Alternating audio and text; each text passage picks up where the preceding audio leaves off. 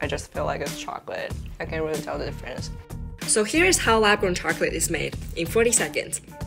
Cocoa cells are placed in a petri dish and fed with nutrients. These cells are encouraged to grow in a process called cell passaging until they form into meristematic cells. The cells are transferred into different flasks as they grow before entering the bioreactor to grow further. Then they are harvested.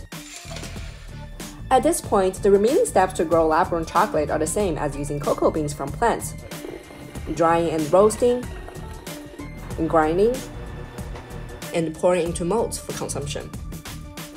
So how does it taste?